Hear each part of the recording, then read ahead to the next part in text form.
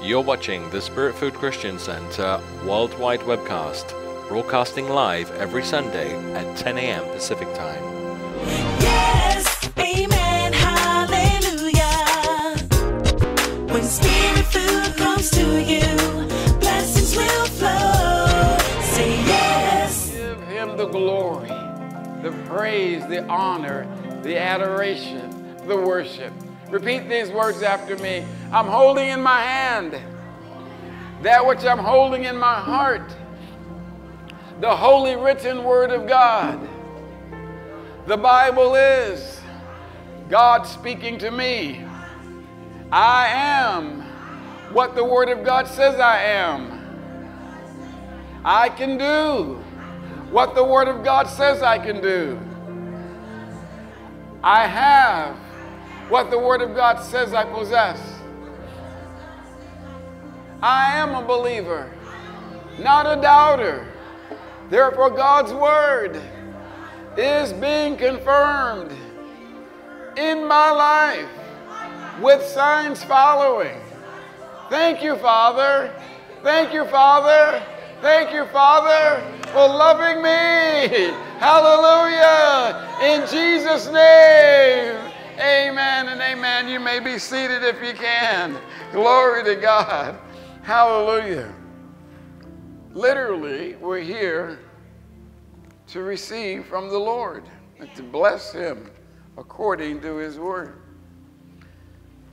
Today is Communion Sunday. It's a day in which we would acknowledge the table of the Lord. We're also here to continue teaching on the subject of the Christian family, and I know that I've been going in different parts of it, and then we get into one place where we were talking about angels explicitly, but angels are not separate from the Christian family in the sense that we who believe on our Lord and Savior Jesus Christ, we have angels that have been dispatched unto us. So let's look at Hebrews chapter 1. We who have faith in Christ Jesus, we are the family of God. And God has declared in his word that he has provided angels. They were created to minister for those who are heirs of salvation. And that's us. Say, I'm an heir of salvation. Hallelujah. To God be the glory. Hebrews chapter 1. And we'll let our little people go to their classes. I know it's exciting for them to go to their classes, but they'd like to stay. Hebrews chapter 1. Let's look at verse 1. Hebrews chapter 1, verse 1. Hebrews chapter 1, verse 1. God, who at sundry times and in divers manners spake in time past unto the fathers by the prophets, hath in these last days spoken unto us by his Son, whom he hath appointed heir of all things, by whom also he made the worlds, who being the brightness of his glory and the express image of his person, and upholding all things by the word of his power. Hebrews chapter 1, verse 3. God upholds all things by the word of his power. When he had by himself purged our sins, referring to Jesus, our Lord, our Savior, who is the Word of God, sat down on the right hand of the majesty on high, being made so much better than the angels, as he hath by inheritance obtained a more excellent name than they. Now, circle the word inheritance, because Jesus, our Lord and our Savior, has a name that was given unto him in an inheritance. And therefore, the name Jesus, if you have notes that you're taking, write down Jesus means, we pronounce it Yeshua in Hebrew. Jesus means God is our Savior. God is our Savior. So in verse 4 of Hebrews chapter 1, being made so much better than the angels, as he hath by inheritance obtained a more excellent name than they. For unto which of the angels said he at any time, Thou art my son, this day have I begotten thee. And again I will be to him a father, and he shall be to me a son. Now let's look at verse 5 of Hebrews chapter 1, verse 5. For unto which of the angels said he at any time, Thou art my son? That means God hadn't said that to any angels, and no angels are a son of God. This day have I begotten thee. Now this day that he's referring to is the day of the resurrection. When God the Father raised Jesus from the dead, he's referring here in Hebrews chapter 1, verse 5, it says, This day have I begotten thee. That means Jesus was raised from the dead, begotten of the Father. He's the first man, because he was not an angel. Jesus was a man. He was God the Son that had laid aside his inherent power and glory as being God the Son and became a man and suffered and went through the things that all men would go through, in that Jesus, being a man, was made sin with our sin. He didn't commit any sin, but he was the sacrificial lamb. He was the scapegoat. You've heard the term scapegoat, which means that the priests of the Old Testament, under the Jewish family, they would take the goat and lay their hands on the goat, and they would curse the goat and speak all of the transgressions of the people of Israel that were being confessed unto them, as they would have the people to come in the temple, and they would say, I need to talk to a priest, I'm going to offer up a sin offering, and they would give the people the opportunity to talk to them, confess their sin, and then offer up what was properly addressed according to the scriptures. But those sins that they confessed, those priests would take those sins that were confessed unto them, that were put on the scapegoat. And when I say scapegoat, the priest would lay hands on the goat, and they would allow the goat to be, as it were, the recipient of the curses of the people. Then they would take the goat up in the wilderness, and they would let it go so that it would be destroyed by the beast. And that's where you get the term scapegoat. Now, why would they take it into the wilderness to be destroyed a beast? Because the people would never see the goat again. The goat that was what? As a symbol of their transgressions. So Jesus, our Lord and our Savior, he was our scapegoat. He is what? He is the Lamb of God that has come to take away the sin of the world. The Lamb that was without spot or blemish or any such thing. The Lamb of God that was going to be offered up for the guilt of the people. The Lamb was innocent. But even though the lamb was innocent, it would be offered up as if it were the committer of the crimes of the people. So the children of Israel, they recognized, when I talk about the children of Israel, before Jesus Christ was offered up on the cross, the children of Israel were aware that all have sinned and come short of the glory of God. There wasn't anybody that kept the 10 Commandments perfectly, because if you broke the law, one law, you were guilty of all the law. And what was the punishment for breaking the law? The punishment for breaking of the law is this: the wages of sin is death. So all of the nation of Israel that were comprised of a people that made mistakes, how can they live? They could only live because they looked to what? They looked for the atonement of their sins, the ability to be considered as one with God because of the covering blood of the Lamb, and the consideration of the scapegoat that was being destroyed, not to remind them of their past mistakes. So when the scriptures identify Jesus Christ as being again called the Son of God, here we're looking at Hebrews chapter 1, verse 5. For unto which of the angels said he at any time, Thou art my son, this day have I begotten thee? And again, the word again means Jesus who was innocent. Jesus who had never sinned. Jesus who walked in fellowship with the Father. And we have in Matthew, the 6th chapter, where it talks about our Father which art in heaven, hallowed be thy name. Jesus was always referring to God as his Father. He walked with his Father. He identified the Father as his Papa. He identified God the Father as his God. And that's why when he rose from the dead, he said, Mary, don't touch me. I have not yet ascended to my God, your God. I have not yet ascended to my Father, your Father. So Jesus is establishing this fact that yes, the wages of sin is death. Yes, blood identifies the life of a person. The life of the flesh is in the blood. And if a person has blood in their body, then they have the capacity to what? They have the capacity to record the challenges of their sin.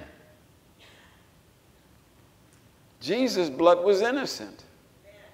He never committed any sins. So his blood was the only blood that could pay the price for all of mankind's sins, because he had never sinned. And because he never sinned, when his blood was shed and he was offered up as a sacrifice, Jesus' blood could redeem us from our sin. Now there's a difference between atone for sins and redeem or remit our sins. Atonement means to whitewash. Like you would take a wall that's been graffitied and you take a whitewash paint and you put over it, and what would happen? And what would happen is that the eventual graffiti would bleed through. But when you say something has been remitted or redeemed, all of the sin and the effects of sin have been eradicated by Jesus, whose blood has redeemed us from our sin. We are not sinners saved by grace. We are the righteousness of God in Christ Jesus. And because we are the righteousness of God in Christ Jesus, our responsibility is to spend our lives finding out how to walk in the highest, in the most knowledgeable way of understanding God's love for us. He loves you. The Father loves you. You don't have to talk him into loving you. He already demonstrated his love for you. While we were yet sinners, Christ Jesus died for our sins.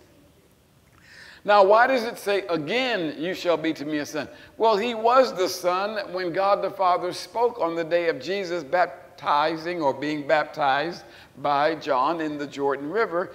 The Father spoke from heaven and said, this is my beloved Son in whom I'm well pleased. Jesus walked in an innocent way before the Father. And because he walked in an innocent way before the Father, having never committed any sins, when they referred to him as the Son of Man, they identified him as a real man. He was tempted in all points like as we are, yet without sin.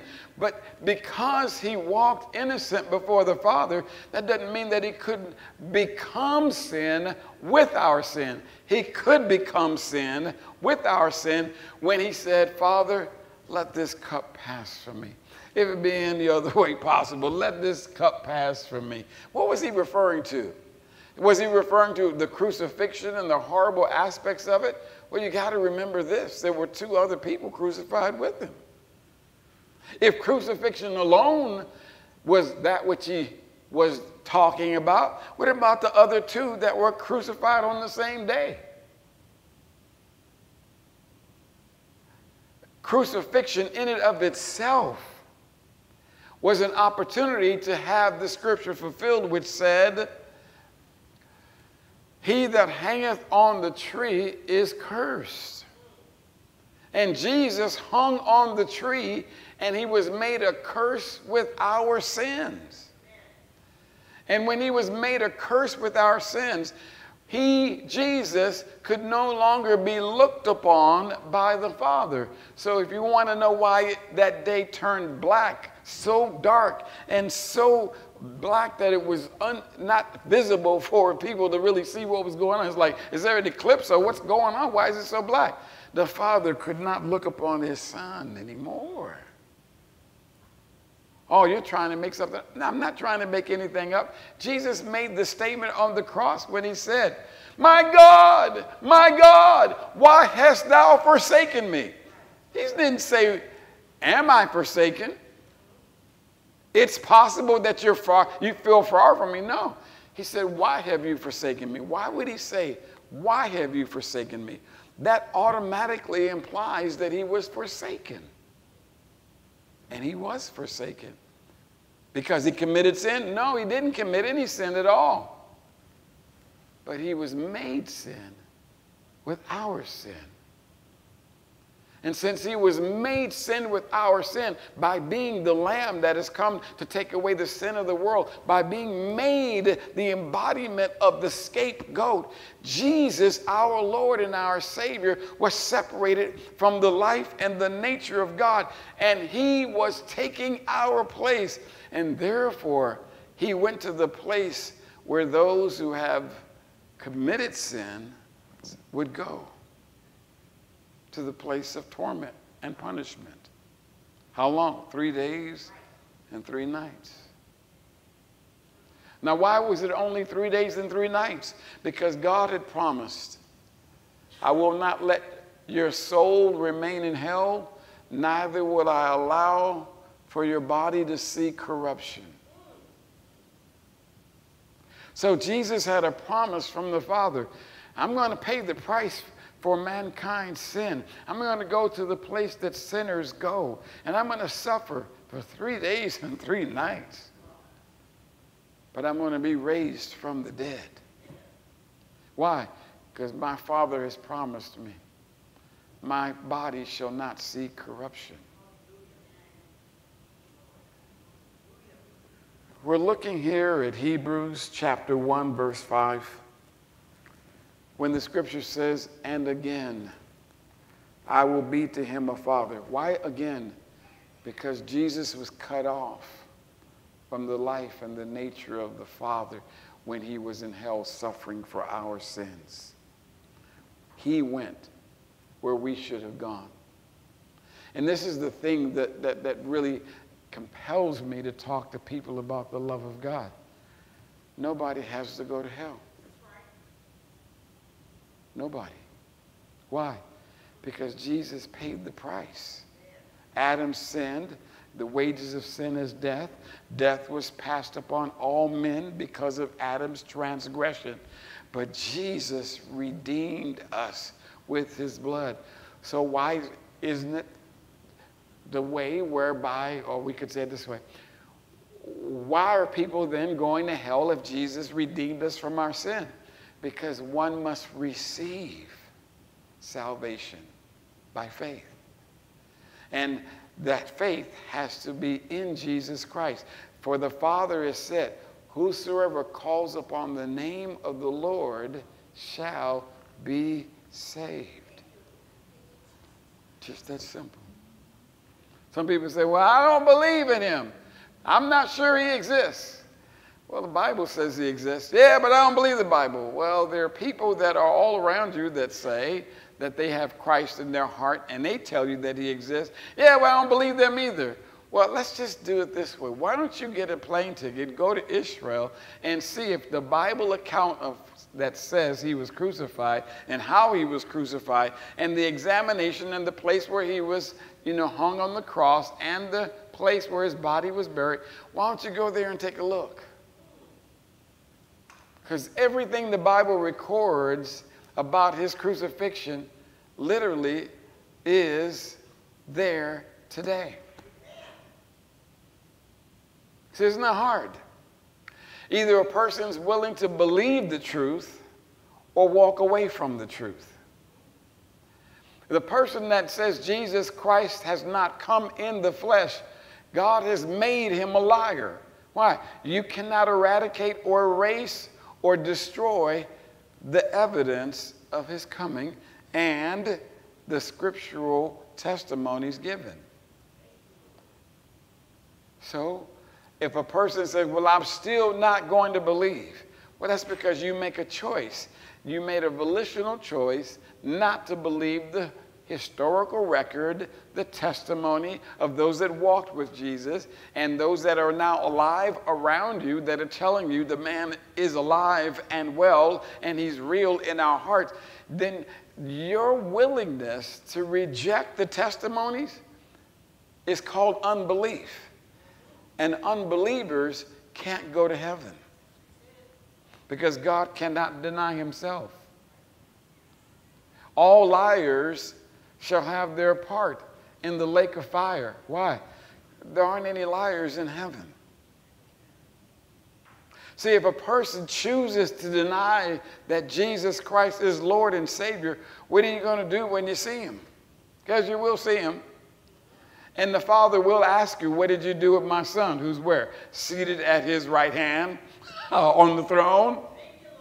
So what's a person going to say? Jesus, you are real. Well, I'm glad you confessed it because the Bible says every knee shall bow and every tongue shall confess that Jesus Christ is Lord and Savior.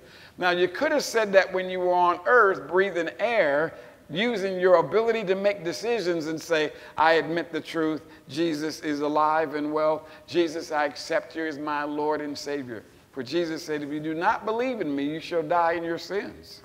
God sent not his son into the world to condemn the world. The world was condemned already.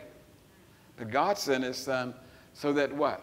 Whosoever would believe in him should not perish, but have what? Everlasting life. Now notice this is an upfront deal. Upfront. Now what do you mean upfront? When you accept Jesus as your Lord and Savior, you get what we call everlasting life. Another way of saying everlasting life is you get eternal life. When? You get eternal life the moment you call upon him and accept him as your Lord and Savior. Isn't that beautiful? Now, what comes with everlasting or eternal life? You have fellowship with the Father. You have the ability to testify that he dwells within you, and your spirit becomes the temple of the Holy Ghost, and you have a knowing in your heart God dwells within you, and you know that you know that you know that you know that you know that you know. If you were to take your last breath, you know you're going to go to be with your Lord. You know that. Now, how do you explain that to people? You just have to tell them. And if the person believes you and trusts you and is willing to say you're a person of character, I believe your testimony, then if he lives in you, he can live in me. What must I do to be saved? Well, if you believe with all your heart that God raised Jesus from the dead, if you ask him to come into your heart, you'll be saved. So the person then would have to believe your witness, your testimony, the testimony of John, the testimony of Paul, and all of the others that testified of Jesus. Now that Jesus Christ is alive and well and seated at the right hand of the Father, our Lord and our Savior wants to rule in the earth realm through his body. We are members of his body. Each one of us comprise up the body of Christ. All over the world, every believer that has accepted Jesus Christ as their Lord and Savior, you have a place and a part in the body of Christ. And we, the body, should be always listening to what? And participating in what the head asks us to do. Notice in verse 5 again of Hebrews chapter 1, for unto which of the angels said he at any time, thou art my son, this day have I begotten thee. And again I will be to him a father, and he shall be to me a son. And again when he bringeth in the first begotten into the world. Now why does the Bible say first begotten? Again the first begotten. Well, we know this, that Jesus, our Lord and our Savior, Emmanuel, God with us in the flesh, that Jesus Christ is the begotten of the Father. But then when he rose from the dead, he's the first human. Now remember, he's set aside his inherent power and glory as being God the Son. But he became the first human to come from spiritual death to spiritual life. The first human.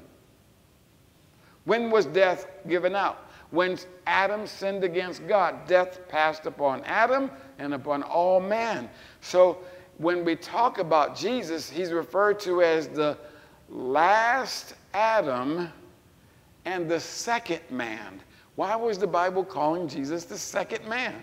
Because the first man, Adam, was innocent and had the opportunity of obeying God the Father and should have eaten of the tree of life, but he didn't. He ate of the tree of the knowledge of good and evil.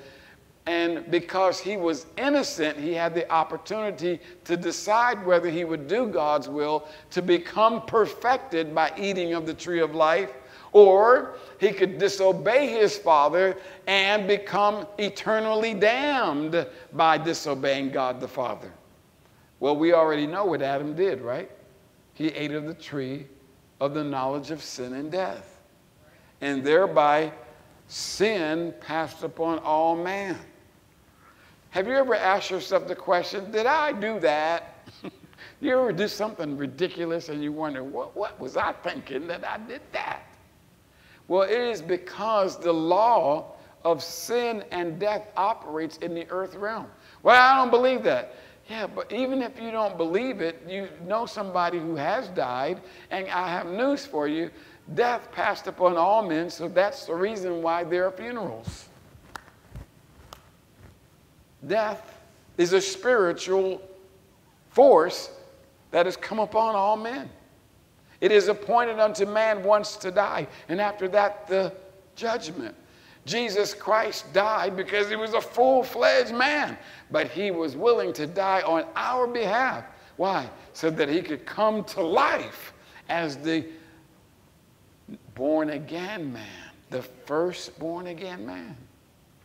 And all of us who believe on him come from spiritual death to spiritual life in him. So that's why the Bible describes, therefore, if any man be in Christ, if you're in Christ, he is a new creature. You're a new creation. You're a new species. This species did not exist before Jesus rose from the dead. We're literally a born-again species of people who are walking around with physical bodies that are going to change one day. But until then, we're walking around, we're spirit beings inside of a physical body that's getting older. The Bible says our outward man is perishing day by day, but our inward man is being renewed day by day. So here we are, people who have the eternal life of God dwelling in us, peering out of these eyes that have yet to be changed, but yet we have the mind of Christ, which means we think with the capacity like God thinks. So we're born again people. We're sojourners, the Bible describes us. Sojourners mean we're passing through. If anybody loves this world and the things of this world, you need to check up on the fact of what the Holy Ghost is saying. All this is going to burn up. So when people talk about climate change, it's going to be a real climate change, and you can't stop it. It's coming forth. But until then, God has given us life and breath and given us the ability to enjoy life. But you say, well, if I stop breathing, the world's going to be at a better place. I have news for you. Hey, the world is going to change. It will be folded up as an old garment. And God's going to make a new heaven and a new earth. But it won't disturb those who are born again. Why? Because our physical bodies that we currently dwell in is going to be changed like unto Jesus' body, which is a resurrection body. A body that can walk through walls. a body that can ascend up into heaven, come back down, a body that can literally travel faster than the speed of light and sound. You desire, inwardly, you desire to have a body like that. You desire. And that's why in 2 Corinthians chapter 5, it talks about we really do desire to be changed in our physical bodies. It's coming. Until then, every born-again person ought to know how to possess his current vessel and operate in your physical body and allow your body to be an instrument, a living sacrifice that you offer unto God, because it's your reasonable service. God wants to move in the earth realm, but he has to move through the body. And we're the body of Christ. So when he says in verse 6 of Hebrews chapter 1, and again when he bringeth in the first begotten into the world, he saith, and let all the angels of God worship him. And of the angels, he saith, who maketh his angels spirits, and his ministers a flame of fire. But unto the Son he saith, thy throne, O God. This is God the Father talking to the Son, Jesus. And he says, thy throne, O God. God the Father calling Jesus God, who is God, the second person of the Godhead, is forever and ever. A scepter of righteousness is the scepter of thy kingdom. Scepter says that this is what you use to exact judgment. Verse 9, thou hast loved righteousness and hated iniquity. Therefore God, even thy God, hath anointed thee with the oil of gladness above thy fellows. And thou, Lord, in the beginning hast laid the foundation of the earth, and the heavens are the works of thine hands. They shall perish, but thou remainest, and they all shall wax old as doth a garment. And as a vesture shalt thou fold them up, and they shall be changed. But thou art the same, and thy years shall not fail. But to which of the angels said he at any time, sit on my right hand until I make thine enemies thy footstool? Are they not all ministers? Or, excuse me, verse 14. Are they not all ministering spirits sent forth to minister for them who shall be heirs of salvation? All those who believe on the Lord and Savior Jesus Christ say this: I am an heir of salvation. I am an heir of God the Father. I'm a joint heir with Jesus my Lord. Therefore the angels of God ought to minister because I'm an heir of salvation. Now, the angels of God that are dispatched to work on your behalf are waiting for you to command them with the Word of God. Somebody says, well, why do you choose to live in such a way whereby God is pleased? I choose to live that way because I'm his child. Shouldn't I always do those things that please the Father? Shouldn't you do those things that please the Father? Really, we have one purpose in life. That is to live to please the Father. And if you work your work, do it as unto the Lord and not unto man. When you open your mouth to speak, you have an audience of the Father listening to you.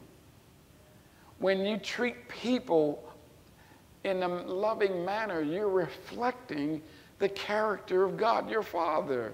For God is love. Everyone say this: love tells the truth. Jesus is the way, the truth, and the life. There's no other way to the Father but by him.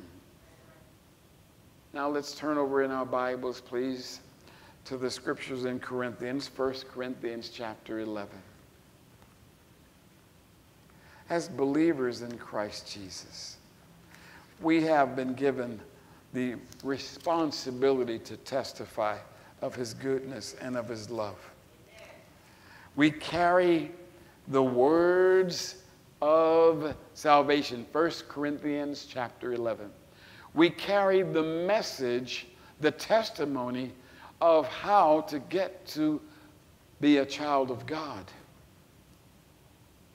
So if an individual says, well, I don't believe you, I don't want to hear what you have to say, you're really not rejecting me, you're rejecting him who sent me. And if you hate me, you're really not hating me, you're hating him who sent me. And the Bible informs us, Jesus said, don't you be discouraged by that, O believer. Jesus says, remember that they hated me before they hated you. I like what Jesus said. Remember that they hated me before they hated you. First, this is John's Gospel, chapter 15 and chapter 16 of John's Gospel. Jesus lets us know, he says, when people talk crazy to you, don't forget, they talk crazy to me first. When people reject your testimony of God, don't forget, they rejected my testimony first. It's interesting that Jesus, who was anointed by God the Father, who went about doing good and healing all those that were oppressed of the devil, for God was with him, how that when he would heal a person, how a person could open their mouth and twist their lips to say that Jesus was a devil. But then they said there is no devil, but yet they called Jesus a devil. That doesn't even make any sense. But that goes to prove that there is a devil. He is a liar and the father of lies, and he's a murderer. And that's the reason why Paul in the good news, the letter written to the Galatian believers, he said, I'm just shocked. Who has bewitched you? Who have you been listening to? Jesus Christ has been evidently set forth crucified. You've known that he's been crucified. You accept that. You receive being born again. You receive being filled with the Holy Ghost. Now, are you now, having begun in faith and receiving from God, have you turned away from faith and started going after what other people's emotional feelings are that are out of line with Scripture? Of course the devil lies. That's what a liar does. How do you know when a liar is lying? When his lips are moving, he's a lion. Now in 1 Corinthians chapter 11, we have here the instructions to give the communion. So if you don't have communion elements, I'd like for you all, please make sure you raise your hand if you don't have communion elements. The ushers will be glad to pass communion elements to you. We're going to take communion together. I want to thank you for tuning in today's lesson. If you would like to receive Jesus Christ as your personal Lord and Savior, then I'm going to lead you into a confession of faith. If you say these words after me, you can become a child of the living God. In Romans chapter 10, verses 9 and 10, the Bible says that if thou shalt confess with thy mouth the Lord Jesus, and shalt believe in thine heart that God hath raised him from the dead, thou shalt be saved. For with the heart man believes unto righteousness, and with the mouth confession is made unto salvation. Let us pray these words now, believing these words in our heart and saying them with our mouth. Dear God, I believe in my heart you sent your Son, the Lord Jesus Christ, to die for my sins. He was crucified. His blood was shed to wash me clean. And dear God, you raised him from the dead. So I confess with my mouth now, Jesus, you are my Lord and Savior. You are alive. I believe this in my heart. And because I confess you as my Lord, I am now a child of the living God. Father, thank you for making me your very own. I will live for you. In Jesus' name, amen. I'd like to thank you for your continual support of this broadcast of Spirit Food Christian Center. We're so grateful for your participation. I'd like to give you an opportunity to participate by our Push Pay app. Text MySFCC to the number 77977. You'll receive further instruction on how to give. We're so grateful and thankful for your continual support and love. Remember, you're helping to make it happen. In Jesus' name, You amen. are the sun.